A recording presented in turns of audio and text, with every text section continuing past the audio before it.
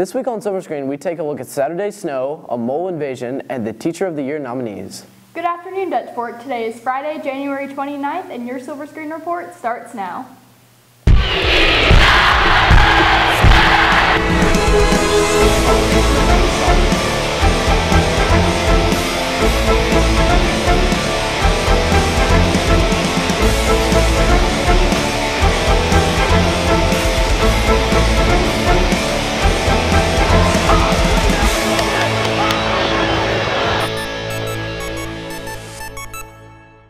Although last Saturday's snow didn't stick around for long, it still caused cancellations and delays. Here's some more information about how it affected students and school events. A few snowflakes fell last Saturday, which caused several events to get delayed and canceled. Not only did this cancel events, but it also affected athletes as well. For practice, it made it a lot harder because the fields were soaking wet and it was icy cold. We would have definitely had to wear more layers, make sure we stayed warm to keep our muscles from cramping up. Friday didn't have a major impact. Having said that, we did have a dance competition that was supposed to be that we were hosting here Saturday morning. That event had to be rescheduled to Sunday, which actually impacted basketball practices and things like that because we're in the middle of basketball season. So we had to postpone our dance competition from Saturday to Sunday. We had 19 teams scheduled to come in all throughout the South Carolina area, including Spartanburg, Lancaster County, and then we had some in the Charlotte-Mecklenburg area. So because they had gotten hit the hardest, we had to postpone it. We were thinking that we would just delay it to Saturday night, Saturday afternoon, but we were trying to get as many teams to come to get here safely. The chance of snow this winter seems slim, but with high hopes, it is possible. I think we'll have a better chance of getting snow later in February because that's when we normally get snow. So hopefully we do. I actually don't think it's going to happen this year. I really don't. I know that everybody's talking about, this is going to be the wettest, coldest winter ever, but I don't think we're going to get it. I don't feel like we're going to get it. The weather has been really kind of crazy. Until we get to the end of February, there's still a chance. Usually February 1st of March is when we have our snow, so there's still a chance. But we've already missed a lot of days this year due to the flood, so we're hoping we won't get any, but there is a chance that we will get some snow. This has been Sam Aaron with your Silver Screen Report. The SAT word of the week is defer, a verb meaning to postpone something or to yield to another's wisdom. You ever had trouble speaking in class? Yeah, I just get nervous. Well, you can take the class on public speaking to help you get over your nerves. China Wallace has more. Public speaking helps students come out of their shell and speak in public without being nervous. You learn how to feel more confident in front of an audience, as well as learning how to be able to project your voice so the entire class can hear you. Like how to speak publicly, and not be afraid about speaking in front of other people. Doing public speaking is just that. They publicly speak, right? And so what we do is we get them in there. They learn to get over that fear of speaking in front of their peers. They learn how to plan a speech, prepare for a speech, to give a speech. And it really just gets them up in front of their peers to hopefully become more comfortable in front of their peers, because they're going to need that, as they progress through school and their careers. Class prepares students for their futures by being able to speak in public or when applying for a job. Students can use this here at school. They can use the skills and the confidence that they gain as they go through high school in other classes, whenever they have to present or whenever they have to speak or communicate. Students are encouraged to sign up for public speaking. I'd recommend this course to anybody because it's always good to be able to go up and speak, like if you're doing a presentation in class and stuff. I recommend this course to anybody. It's a fun class. I would recommend this course to any student in high school. This has been China Wallace with your Silver Screen Report. Students in Ellie Martin's chemistry classes are using art and creativity to show off their element-inspired mold projects. Here's Zaina Dill with the story. Ellie Martin's chemistry classes have been working harder in their mold projects. I really like this particular project because it's an opportunity for the students to really showcase a different side, their creative side, their artistic side, which is a really important part of science and understanding how science works. I like being creative, and so creativity was just everything for me. Me and my friend were actually getting together to work on our mole project, so it's not only a good way to help us study and learn the material, but it's also a good way to help us bond as friends and really get together and work on our project. During the time that students work on their projects, they express the difficulties of making their project fit to the standards. To come together as one is something that's really challenging for me because I want everything to have sort of a balance and to make sense to not only just me, but my teacher and my classmates when I have to present.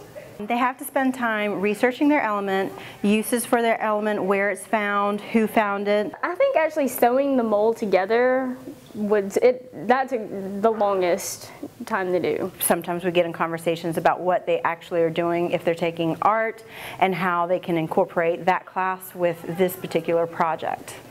It's creative and fun, and I love it. Ms. Martin has favorite past projects and enjoys doing the mold project every year. Another one of my favorites was for silver, and it is a stage with a group of people performing, and you see different aspects of silver within the theme. This has been Zana Joe, your Silver Screen Report. With the semester beginning, it's always good to research your memory on rules and consequences. Yeah, let's go to Trey Martin with some tips about making good choices regarding conflicts at school. It's always good to have a reminder on what you should do in certain situations at school. We teamed up with Mr. Doty to show what conduct is and isn't acceptable in the halls of Dutch Fork.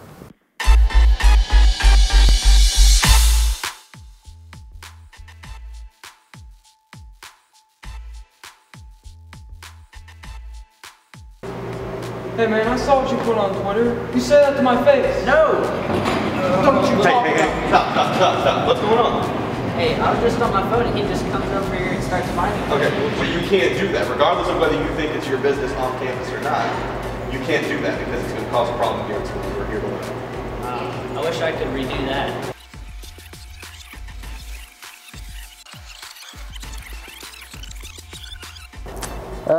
I don't know if I should send that. Thomas, you look great.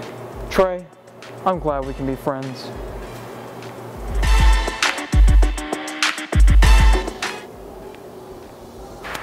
Hey, let me go cook this man up real quick. Boy! Don't roast me.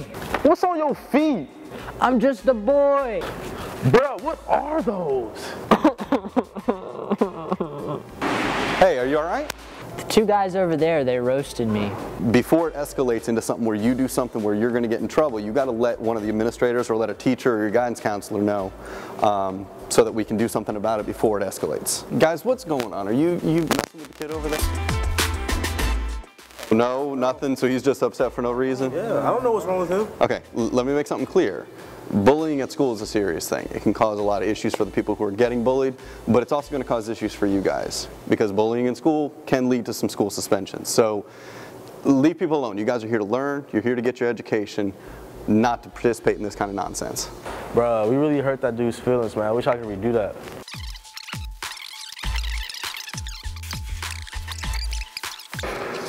Yeah, them kicks fire, bro. Hey, thanks, man.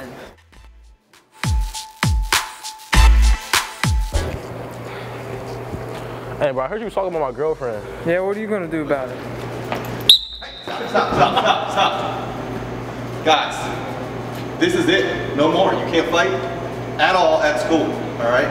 Any kind of physical confrontation like that, you guys are both out of school, all right? I don't care who started it. You participate in a fight on this campus, you're both going home. Oh man, I wish I could have redone that.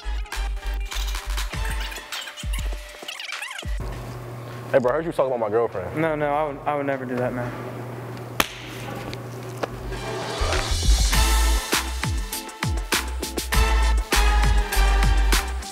Did you hear about the Teacher of the Year voting that took place this week? Yeah, I did. Here's Sarah Emily Rich with a look at all of the nominees. Digital Integration Specialist Susan Applin has been at Dutch Fork for 19 years.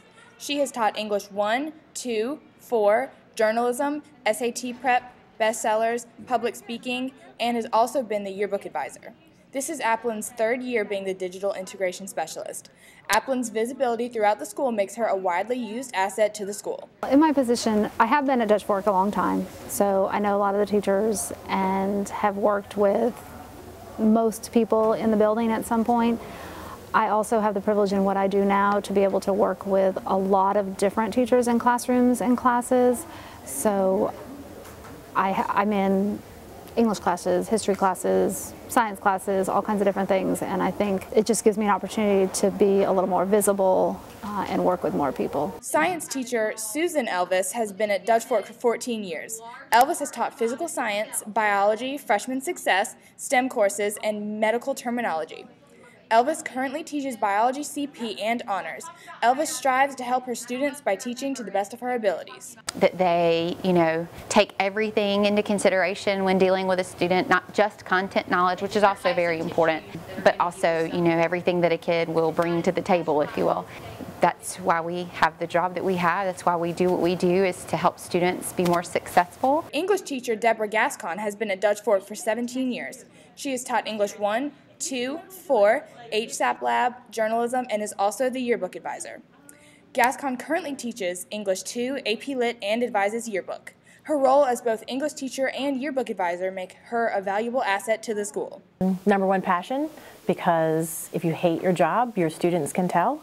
And if you hate what you're teaching, they can tell. So number one, absolutely passion and love what you do. And even though they drive you crazy, to love them. The reason why I'm the yearbook advisor is because Miss Medlock told me she was going on a trip to Disney World to a conference, and did I want to go to Disney World? And I stupidly said, absolutely, I want to go to Disney World. And then 16 years later, I'm still advising the yearbook because of the trip to Disney World. Social studies teacher Allie Hendrick has been at Dutch Fork for 4 years. She has taught geography, government, economics, and current issues. She currently teaches human geography, government, macro, and microeconomics.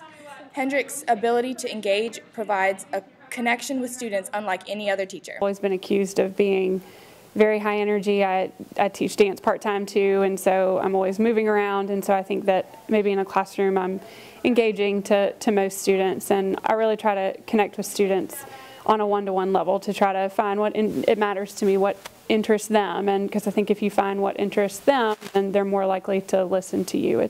The respect goes both ways, and I think that once you've got a kid's respect, they're willing to listen to you and they're willing to learn from you, and I think that's important. English teacher Carol Jackson has been at Dutch Fork for 22 years. She has taught English 1, 2, and 4, public speaking, journalism, and was the newspaper advisor for 4 years. Jackson currently teaches AP Lit and Teacher Cadets. A moment that Jackson will never forget was on September 11th, 2001.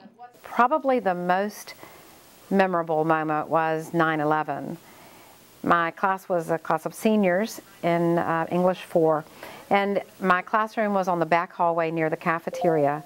And right before we were to go to lunch, one of the media specialists came in and told us to turn on the TV. We watched this live on television, and then the bell rang for my students to go to lunch. Many of them didn't want to go, many of them did go, but when they came back, they had clearly been talking, and they came back changed. Learning strategies teacher Lori Lee has been at Dutch Fork for 13 years. She currently teaches effective education and social skills and has taught those courses ever since she came to Dutch Fork. Lee works with students and teachers closely to provide a suitable teaching environment. I work really closely with a lot of teachers, try to help collaborate. I try really hard to work as best I can with the students that I've got. I give everything I've got when I come to school. English teacher Catherine Mewborn has been at Dutch Fork for 10 years. She has taught English 1, 2, and AP Lit. She currently teaches English 2 CP and Honors and AP Lit. The relationships that Mewborn makes with her students makes for an enjoyable class experience. I think kids really respond to teachers who are passionate about what they teach and who approach it with a sense of humor, but who can also show students realistically why what they're teaching should matter to them. I have really good relationships with my students most of the time and try to relate to them the best way that I can. Congratulations, Ms. Applin, on becoming the 2016-2017 Teacher of the Year. This has been Sarah Emily Risch with your Silver Screen Report. For this week's Kids in the Hall, we asked students about what makes a good candidate for Teacher of the Year.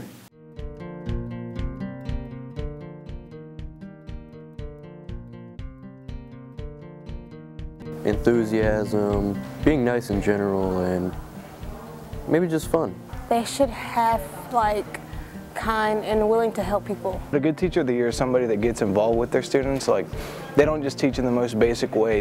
They come up with fun ideas and activities, and they don't go through the same thing every day. A teacher should put the students before their needs, so like staying after school and just helping any way possible. The second annual Dutch Fork Be a Fan 5K starts in front of the stadium tomorrow morning at 10 a.m.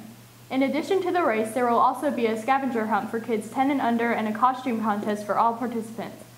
Packet pickup is today until 7 p.m. at Fleet Feet on Lake Murray Boulevard. Go to www.runhard.org/fan to register online or email Kimberly Taylor at sc.rr.com for more details. And now for some announcements. The Literary Magazine needs your submissions. Email your original poetry, short stories, plays, and artwork to dflitmag@gmail.com. The LitMag staff would also love for you to join. Meetings are on Thursdays after school in room 252. See Miss Medlock Green for more information.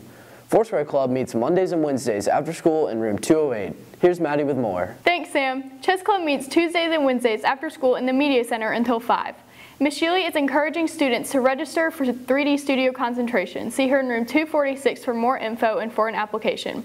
Mark your calendars. The interest meeting for next year's newspaper, yearbook, and silver screen staffs will be held Thursday, February 4th at 3:45. Listen to the announcements for more information. Thanks for watching. We'll see you next week. God, A mole. I know. It's like miles away, and I'm blind. This man really fell asleep operating the camera.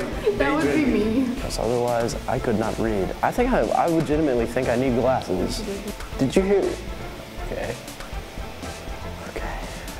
Okay, I gotta like think about it. I gotta. All right, just 1 second. I gotta like think about something weird.